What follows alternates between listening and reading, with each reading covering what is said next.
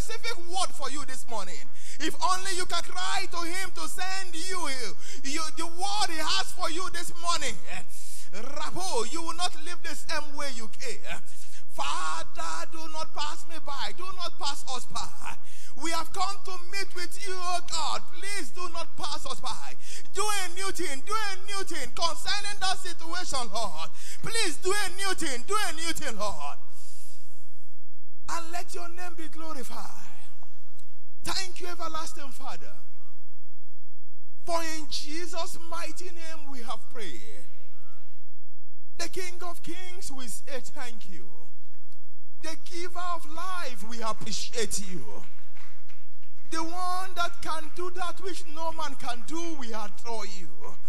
Thank you for your faithfulness. Thank you for your mercies that are new every morning. Thank you, Father, because we know that you will visit us by reason of your mercy. Thank you because we know that you will do a new thing this morning.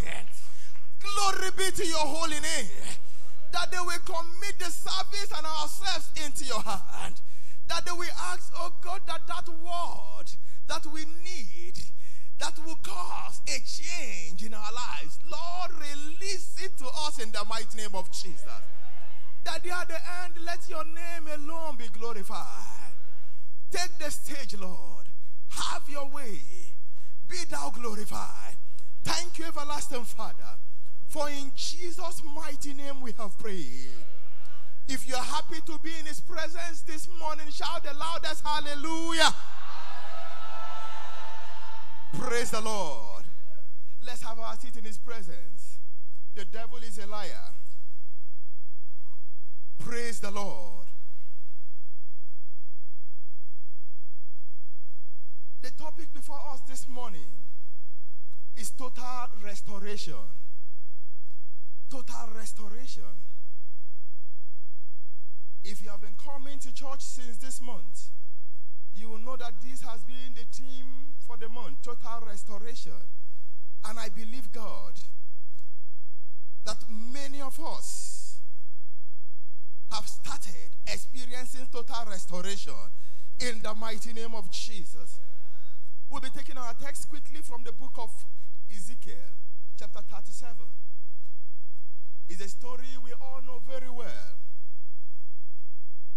I'll read from verse 1 to 10.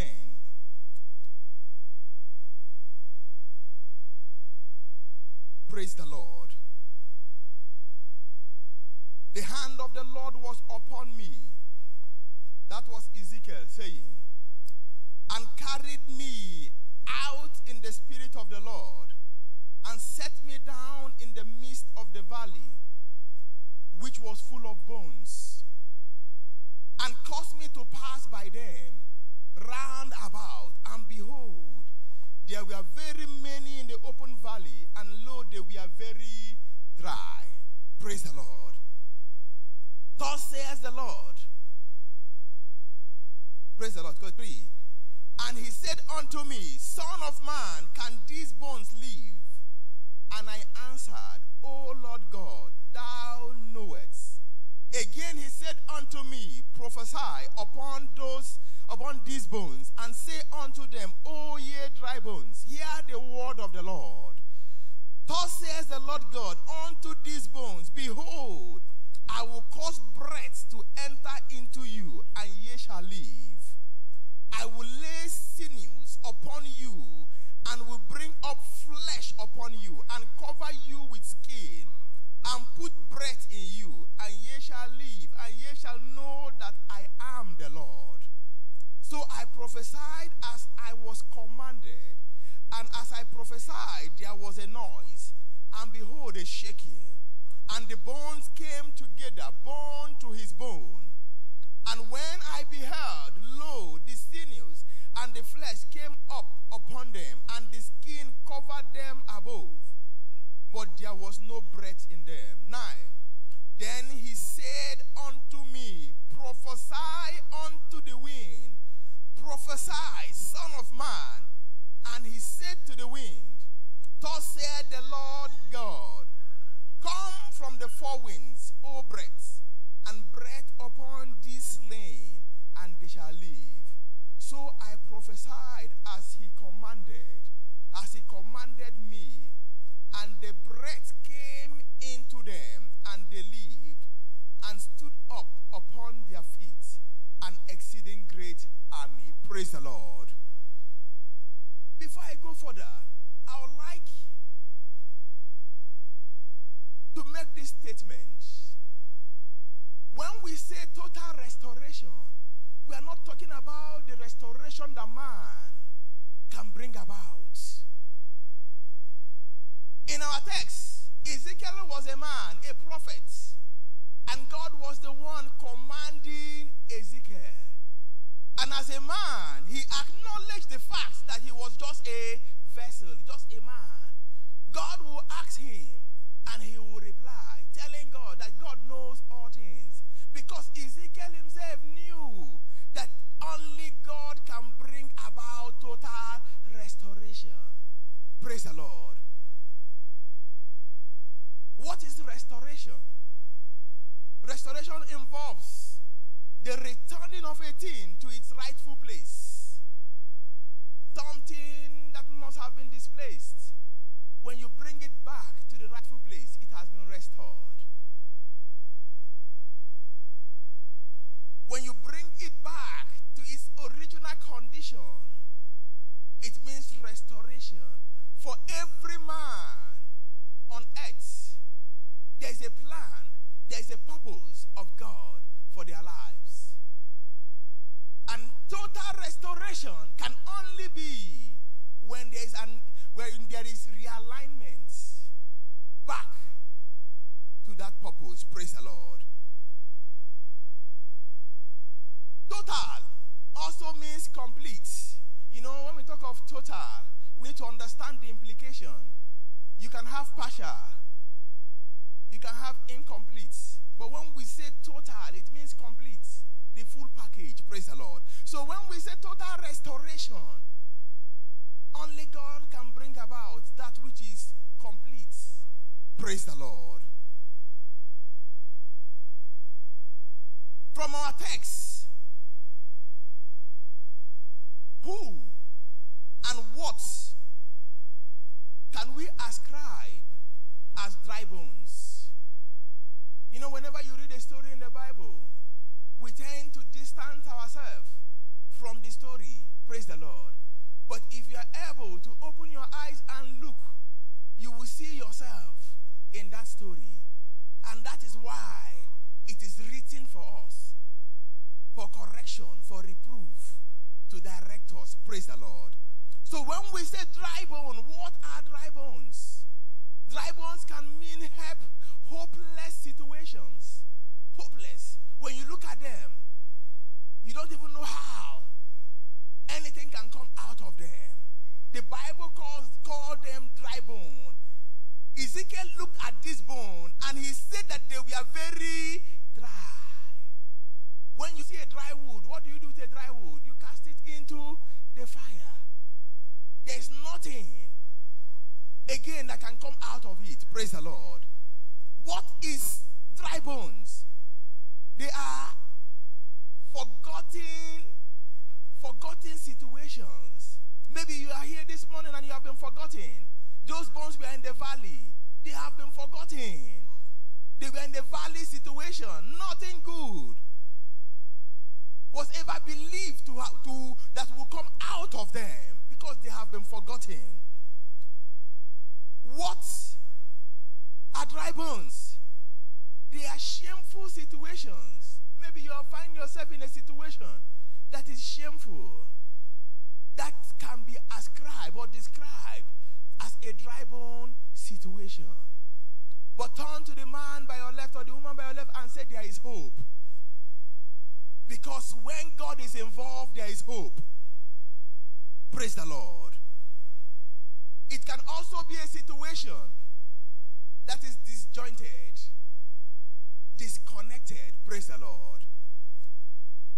There are some vital lessons that we need to learn from this valley of the dry bone and the situations of this dry bone. Number one, when God wants to start the work of restoration. He remembers the forgotten. These dry bones, they were men that were slain in a valley and forgotten. But a day came that God remembered not men, but dry bones in a valley. That is to tell you that that case of yours, it does not matter how hopeless it may look like. If only God can remember you, you will experience total restoration. Praise the Lord. The bones were dry. When you look at these bones, everything was against them. Number one, they were very dry. Number two, they were in a valley. Number three, they were forgotten. And they were hopeless. That may be someone's case this morning. But God will remember you in the mighty name of Jesus. God remembered the dry bone. And the story changed. Praise the Lord. In Genesis chapter 8 verse 1, Noah was remembered by God.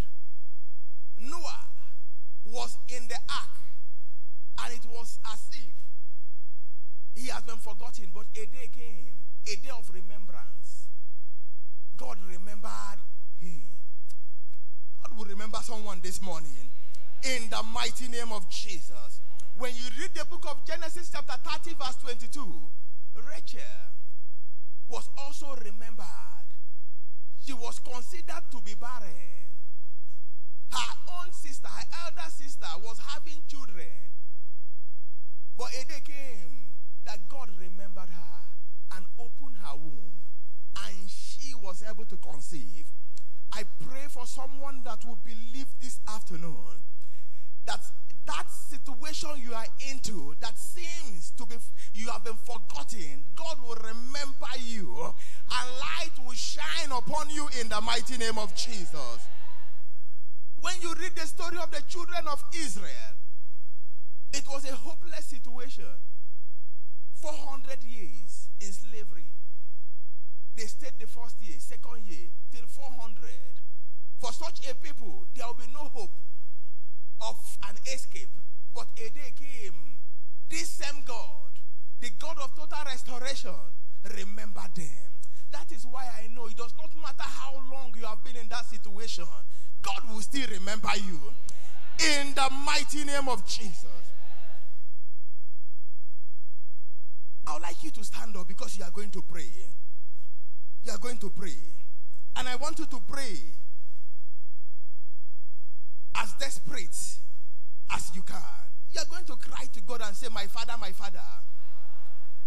every dry bone situation in my life, in my family, revive them again. Let them receive life. Cry to the Almighty God. We don't have time, so as we will be praying along, ask that God will revive every dry bone situation. It may look hopeless. The doctors might have given you a hopeless result. Cry to God that God should revive the dry bone situation. In the mighty name of Jesus. For in Jesus' mighty name we have prayed. You will cry to him again and say, my Father, you remember the dry bones. You remember the dry bones in the valley. I am in your presence now. Remember me. Cry to the Almighty God. You have come to seek him. You are not in the valley. You have come to seek his face. Ask him to remember you. Father, remember me. I have come to seek your face, Lord.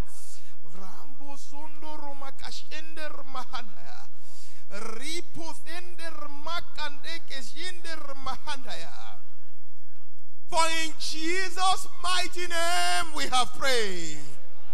Praise the Lord. Let's be seated. God bless you. Lesson number 2 that we can learn from our text. God visited the dry bones. God did not just remember the dry bones. He paid the dry bone a visit. He took Ezekiel to the valley someone present here this afternoon, God will pay you a visit in the mighty name of Jesus. Whenever God comes visiting, miracles are bound to happen. Whenever he comes visiting, you are in for a surprise. And that is why I know that for someone that will shout the loudest hallelujah, you will receive your miracle before you step out here today. In the mighty name of Jesus. Praise the Lord. When you read the book of John chapter 5 verse 2 to 9, John 5, 2 to 9, talking about the lame man that was at the pool of Bethesda. This man had been in this situation for 38 years. I don't know for how long he had been at the pool, but he has been there for a long time. But the day Jesus visited, something happened. Jesus did not just visit. In short, Jesus visited. The man did not even know who Jesus was, but Jesus came because of him. The man was ignorant of who Jesus was, because had it been he knew that that was Jesus, he would have been crying, Jesus, heal me, heal me. But when Jesus asked him, what do you want to be done to you? He started complaining about his hopeless situation, about how dry the bones in his life have been. But then Jesus, because he has visited, and because that day was the man's day, the man was revived. The man received his miracle. Today will be your day in the mighty name of Jesus. When you read the story also about, the woman with the issue of blood, Matthew chapter 9 verse 20 to 22, in her own case, Jesus was passing by. She was not the one Jesus came to visit, but she took the initiative and proposed in her heart that if only I can touch the hem of his garment, I will be whole. Maybe you are here this morning and the visitation we are talking about is not for you, but you can provoke God by your faith. You can provoke God and say, Father, I must touch the hem of your garment. Today must also be my day. That woman with the issue of blood, she suffered, but the Bible recorded that because she had faith in God, because she made the move, she was restored. The man that was lame, Jesus came for him. The woman with the issue of blood, Jesus did not come for her. She took the initiative. Maybe you are here this morning and today is not your day. But by your cry, let's be upstanding. By your cry, let's be upstanding. We need to pray. You can make this day your day. The woman with the issue of blood, she made that day her day. You are going to cry to God and say, my Father, by your mercy, let today be my day.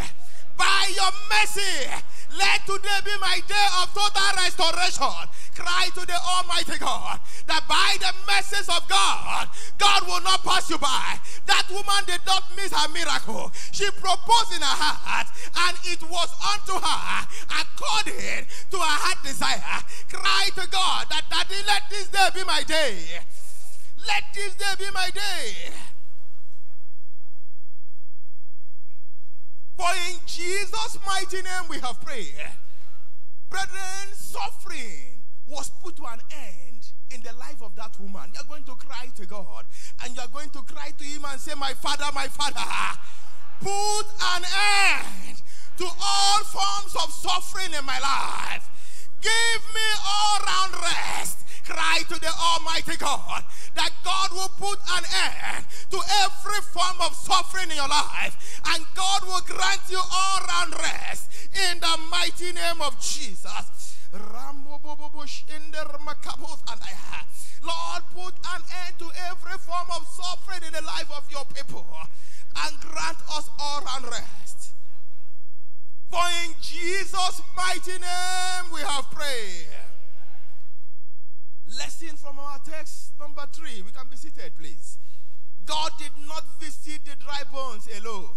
He came with a prophet. God did not visit the dry bone alone. He came with a prophet. Praise the Lord. Whenever you see a declaration, every month we have a new declaration. It is prophetic.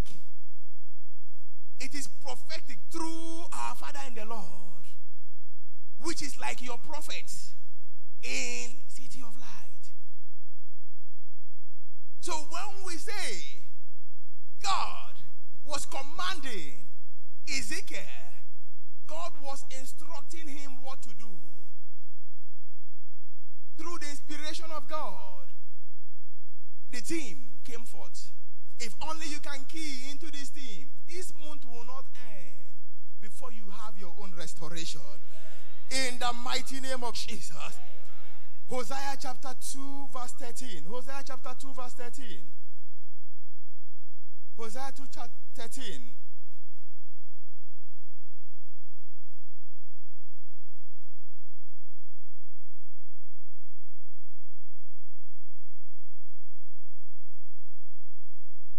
And I will visit upon her the days of Balaam.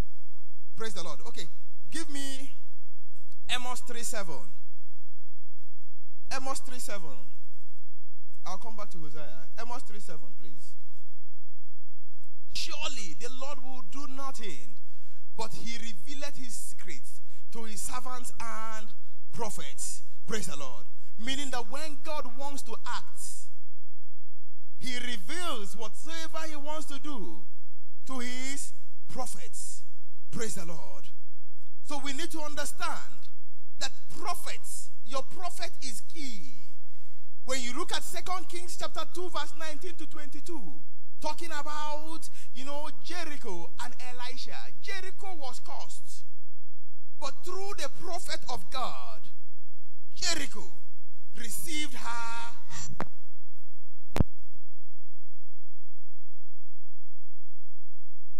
of Jesus. I don't want to go back the same way I came. Lord, do something new in my life. Do something new in my life. For in Jesus' mighty name we have prayed. Maybe you are here this morning and you have not even given your life to Christ. You don't know him yet. There can't be total restoration. It can only be for those that are connected to him. And that is why if you are here, all eyes closed, I want you to just indicate by lifting up your hands to the Almighty God that you need him. He is the one that can cause a revival, a transformation, that even your enemies will be amazed. So in a moment, just lift up your hand and just walk to the altar. I want to pray with you because God will do a new thing.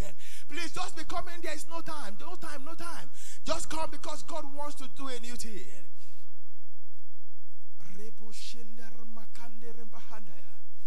You have heard the word of God and you want this God to give you total restoration. If there's no one, then we take this last prayer point and we go. Let's lift up our voices to God and cry and say, my Father, cause my enemies holding me down to hear a noise from you and let there be a release in the mighty name of Jesus. Prayer.